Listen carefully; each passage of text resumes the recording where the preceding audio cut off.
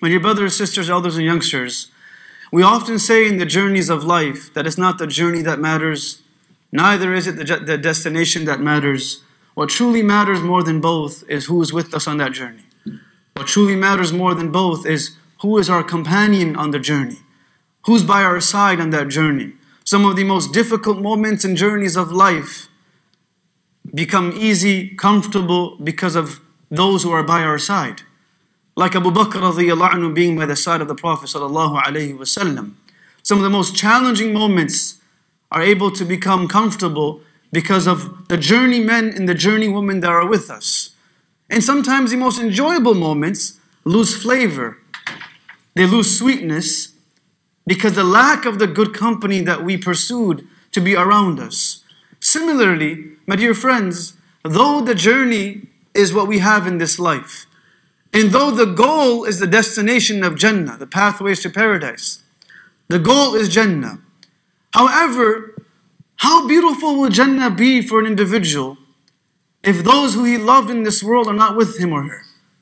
If those relationships that he or she cultivated in this world are found not to be present in those beautiful gatherings in paradise.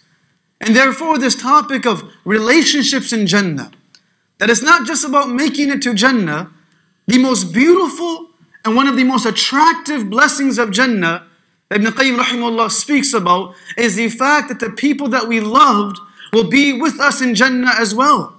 When the Prophet ﷺ was leaving this world, in his last moments of this beautiful life that Allah had gifted him, and the pains of death, and Fatima radiyallahu anha walked inside of the room, and she came near the Prophet of Allah, and everyone moved out of the way because they understood that this was a moment for only the Prophet and his daughter.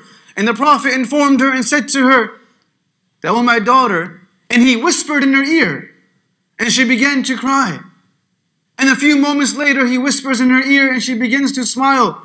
Later on, Aisha radiyallahu anha asks Fatima radiyallahu anha, what was it that the Prophet said to you? And at the start of it, she said, I can't tell you. And later on, she said to her, after being asked over and over, at the first time the Prophet spoke to me, he said to me that I will now be leaving this world because every single year Jibreel recites the Quran to me once in the month of Ramadan, and in this month of Ramadan he recited it to me twice. I see that this is because Allah will soon take my life. And it brought her great grief because she is the daughter. And then he said to me, oh Fatima, don't you worry, don't you grieve. Don't let this hurt too much.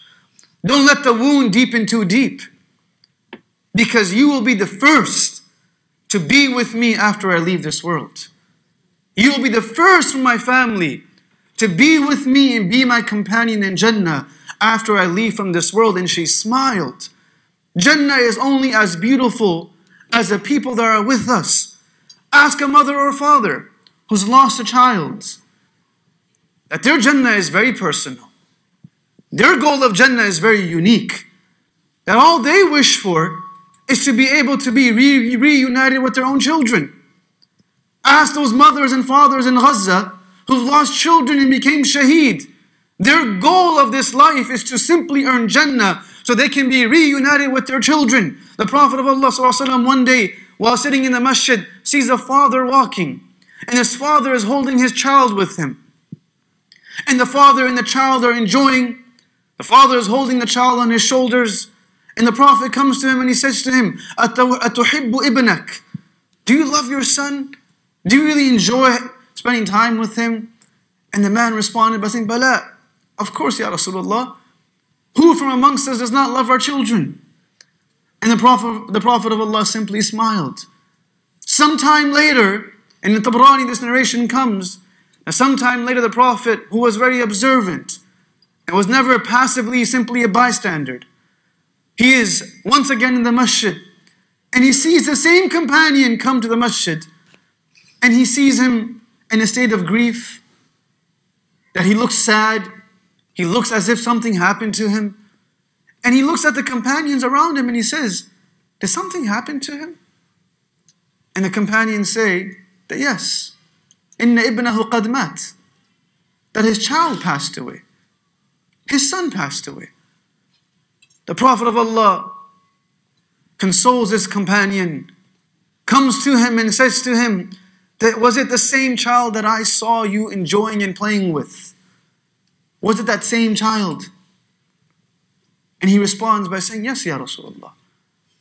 And he says to him, oh my companion, would it bring you a sense of ease and comfort if I was to inform you that there will not be a single stage from the stages of the akhirah that your son will not be standing at, saying to Allah that this is my father, let him come with me. Let him be with me. حَتَّى تُدْخِلُكَ الْجَنَّةِ, till the point that he will make sure that you will also enter into Jannah. He will be the source and the cause of you entering into paradise. Relationships in Jannah will be as unique and as enjoyable as the ones in this world, that a mother and father will look for that child. So Allah says, وَسِيقَ الَّذِينَ اتَّقَوْا رَبَّهُمْ إِلَى الْجَنَّةِ زُمَرًا, that as the people will be scattered on the day of judgment, as they're about to enter into Jannah, the children will be looking around, the parents will be searching for one another. And this child will be told, "Udkhulu, enter, enter." And the child will say, I cannot enter if I don't have my parents with me. How can I enter if my mother isn't with me? How can I enter if my father isn't with me? And he will stand and she will stand there, and they will wait, and they will say to the angels that we will not move forward until our parents are brought with us. And hence Allah says, سِيقَ الَّذِينَ اتَّقَوْا, that they will be forced to enter Jannah. And in the narration it mentions by Imam Ahmad ibn Hanbal that as those children are waiting, Allah will tell the angels, bring the parents that are believers and let them also enter into Jannah. Where Allah subhanahu wa ta'ala mentions, وَالَّذِينَ آمَنُوا وَاتَّبَعَتْهُمْ ذُرِّيَّتُهُمْ بِإِيمَانٍ, those who believe. And as youngsters, every one of us, we came to this world with our parents and due to our parents. Even if they aren't with us today, they are the cause and the reason for our existence in this world after Allah subhanahu wa ta'ala. And parents experience the greatest sense of joy when that child brings any form of honor to them in this world. Ask a mother how she feels when the child graduates from even preschool, kindergarten. The mother feels so proud. And like, brother, like, sister, it was just preschool. It's not even that special. But the sense of honor is still real. And when that son graduates from high school, or that daughter graduates from college, there's a sense of innate pride that a mother or father have because the parents have been honored by their children. My dear parents, imagine the type of honor that Allah will give us and what that experience will be like when our children make us known in the courts of Allah. They make us known in the courts of Allah. They become our voice, which becomes a source of our entrance into Jannah and our elevation into Jannah because they spoke up for us. Allah says in this beautiful verse that those who believe, their children believed with them. So our responsibility is to make sure that our children also believe, which is the goal of our life as parents. When these children enter into Jannah and they are raised at a certain level, the children will say to Allah, where are our parents? وَأَيْنَ أَبَوَيْنَا وَأُمَّهَاتِنَا وَآبَائِنَا. And in some narrations they will say, where are our siblings? Where is our spouse? Where are our friends? Where are our family members? And Allah will say to them, or rather the angel will respond to them by saying, they are at a lower level in Jannah than you. They're at a lower level. In one narration it will be said that they are serving their time in Jahannam. And the children will say in response, that how is it possible for us to enjoy the blessings and the bliss of Jannah without our parents being with us? And this is the only time that someone will be able to elevate in the ranks of Jannah. Or else, a person will have to go down to people. In this world, when someone's further ahead in life than us, if someone's in first class, and we're in economy minus, or not even economy plus, and if we want to go see them, we can't. They have to come see us. We can't go to them. They have to step back and come to us. So when those children say to Allah, where are our parents? And the response is that they're at a lower level. The natural flow could have been, if you want to be with them, simply go down to them. That's where you should be. Go. You have an open door to descend in your ranks in Jannah. Rather, Allah will say that He will raise أَلْحَقْنَا بِهِمْ ذُرِّيَّتَهُمْ. He will raise the ranks of the parents in Jannah. And when the parents will ask, Ya Rabb, where are you taking us? أَيْنَ ذَهَبْتَنَا بِنَا? Where are you taking us? And the response will be, your children have called for you. Your children are seeking your companionship. And the parents and children will be reunited. Ask a father or a mother, a sibling or a loved one that has lost a loved one, that what are they truly looking forward to in Jannah? And they won't be answering by saying palaces. They won't be saying castles. They won't be saying the companionship of the people of Jannah that are not from our family. They'll simply say, I'm looking forward to meet my sibling, meet my child, meet my father, meet my mother. And that is the reality of what actually takes place. That when a slave's soul is taken, and when we're removed from this world, and we ascend in the heavens, the first place that we are taken to is a place known as Innal Abrar Lafi Illiyin. And when we reach this lofty area, the first people who meet us are our own loved ones. And they will come to us and hug us and speak to us. And we will continue having conversations. And the Prophet says in one narration that this will continue until the Day of Judgment. That before they even know it, the time in between will come to an end. That is something that we look forward to. And as we look forward to this, and as we pursue this, there will be other relationships that will also be given to us. As we're sitting in Jannah with our family members, with our children, with our friends, Allah says that there will be a conversation that takes place. وَأَقْبَلَ بَعْضُهُمْ عَلَى بَعْضٍ يَتَسَاءَلُونَ. We'll start speaking to each other. And we'll say, إِنَّا كُنَّا قَبْلُ فِي أَهْلِنَا مُشْفِقِينَ. There was a time that I actually believed that I won't see you again. We struggle to understand for those who have lost loved ones, and the pain is real. For those who have lost loved ones who are not Muslims. How do they deal with the sense of loss? Whereas I lost my younger brother 3 years ago in a car accident. And from that moment on, Jannah is simply a place where I believe I will see him again. Everything else becomes secondary. And hence the companions, after the Prophet left this world, Jannah became very personal to them. There was no discussion of rivers of honey and alcohol. There was discussions about, will I be able to be with the Prophet again? One day the Prophet of Allah is speaking about the blessings of Jannah, the rivers of Jannah, the palaces of Jannah. And a companion in the gathering begins to cry.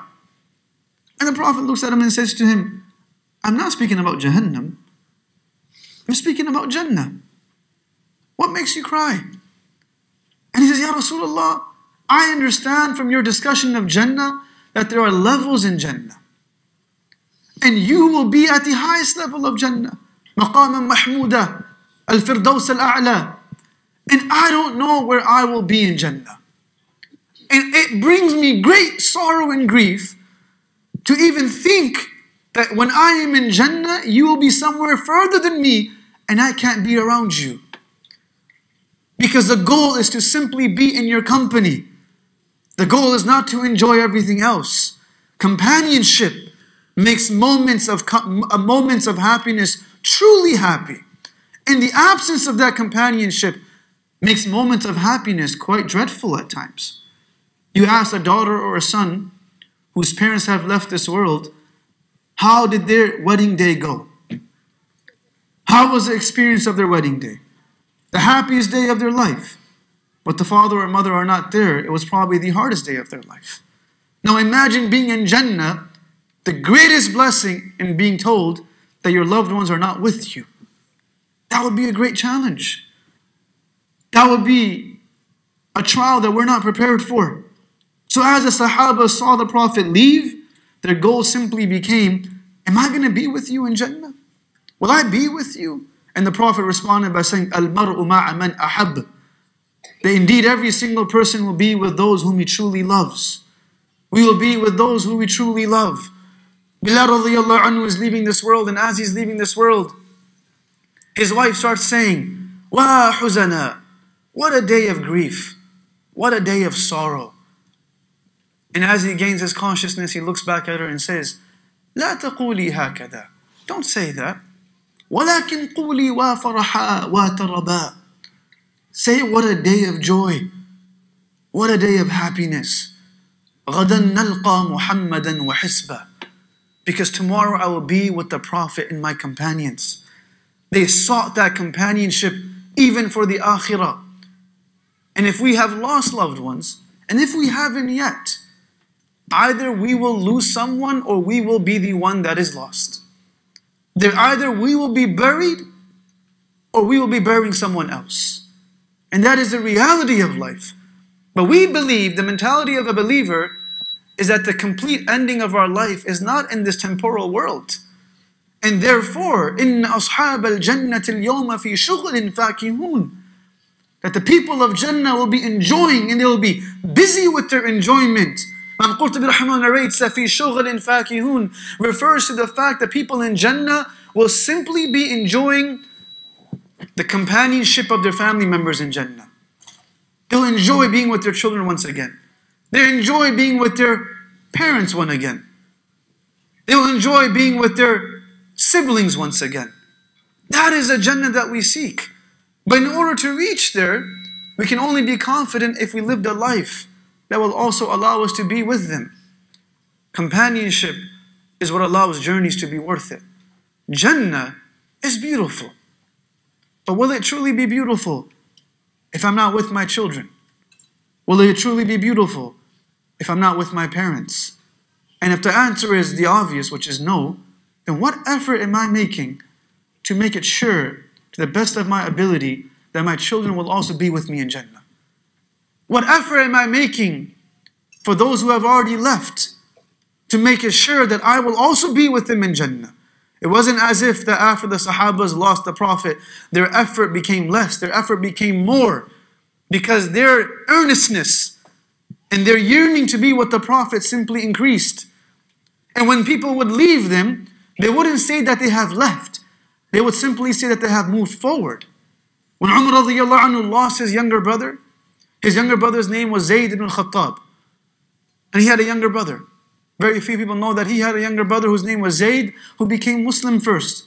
In every single battle, Umar radiallahu anhu would look for his brother Zayd. And he would search for his younger brother. And whenever he would find him, he would embrace him and say, Allah gave us life once again together. And they were extremely close. And in the battle of Yamama, when Zayd became shaheed, and Umar radiallahu anhu was informed of this, he rushed to his body, and they saw this great giant for the first time fall and break into pieces. He began to cry. He holds him and wipes his face, and he says to him, "Sabaqtani marratayn," that you beat me twice. You beat me twice. Their competition was never found to be in mundane things of this world. Their competition was for the greatest objectives. A child competes with Legos. An adult competes for wealth. And those who are even greater compete for other things. But people of akhirah compete for akhirah. We can identify the greatness of a person's maturity based upon what they compete for. And these were people who competed for that which truly mattered. That was their goal of life. And he says to him, you beat me twice. Sabaqtani ila al-Islam. You beat me by becoming Muslim first. وَسَبَقْتَنِي إِلَى الشَّهَادَةِ. And you beat me by becoming shaheed first. And hence he would say, Allahumma, his beautiful dua would be, Allahumma arzuqna ash-shahada fi baladi habibik. Allah, grant me martyrdom in the city of your Habib sallallahu alayhi wasallam, so I can also be with them. Because the day that we are raised on the day of judgment, we will be called with those who we truly love. And if we love and associate ourselves to those who are believers, we will be with our siblings, our parents, and the Prophet of Allah sallallahu alayhi wasallam. When Uthman radiallahu anhu was leaving this world, he became shaheed through the swords of the munafiqs and the hypocrites between the time of Asr and Maghrib. And as he was in this house arrest for 40 days, as a Khalifa being in house arrest for 40 days, they prevented food coming his way. They prevented people coming into his house. So Na'ilah, his wife, says that as he's reciting the Quran, he dozes off and falls asleep. And as he dozes off and falls asleep, she says, I see him as if he is experiencing something very special. And I can tell from his reaction of his face. And he fell asleep crying. And he woke up smiling. So I asked him, how strange. You fell asleep in a sense of grief and you woke up smiling? He says, of course. Because I saw my Habib in my dream. And he came to me and he hugged me. And he said to me, هَلْ مَنَعُوكَ مِنْ طَعَامٍ? Did the people of my city prevent you from eating food? That they have put you in a house arrest? And I said, yes, Ya Rasulullah. هَلْ مَنَعُوكَ مِنْ شَرَابٍ? Have they prevented you from drinking the water that you purchased from Medina? Because he was the one that financed the wells of Medina. I said, yes, Ya Rasulullah. هَلْ مَنَعُوكَ أَن تُصَلِّيَ فِي مَسْجِدِي هَذَا? Have they prevented you from praying in the masjid that you financed? He says, نعم Ya Rasulullah. The Prophet of Allah then looks at him and says, don't you worry. Tonight, سوف تفطر معنا في هذه الليلة. You will break your fast with us tonight. And he woke up smiling, simply knowing that that companionship will be given to him once again. يوم ندعو كل أناس بإمامهم. Allah says, you will be called upon, and we will be called upon with those who we saw to be our imams, the people that we looked up to, the people that we saw to be our leaders, and we hope that those leaders are none other than the Sahabas, the Prophet of Allah ﷺ, and we hope that that gathering in Jannah will not be void of the loved ones that we so eagerly seek to be with in this world. Because a moment of joy without those whom we love is never a moment of joy. And a moment of hardship, but with the people that we love, it's not truly hardship, because they're with us. So we can only hope that there is no Jannah without our family. And there is no Jannah without the Prophet ﷺ. May Allah allow us to live a life in which that if we leave before someone, others will join us from our family. And hence we say, when we enter the graveyard, what do we say to those? You simply left before us, and we will soon join you. Because that is the reality of life, joining them in a place where Allah is pleased with, في مقعد صدق عند مليك مقتدر, which is the ultimate goal and the ultimate companionship, is to be with Allah subhanahu wa ta'ala at the highest levels of paradise. May Allah make us amongst those people. Wa akhiru da'wana alhamdulillahi rabbil alameen.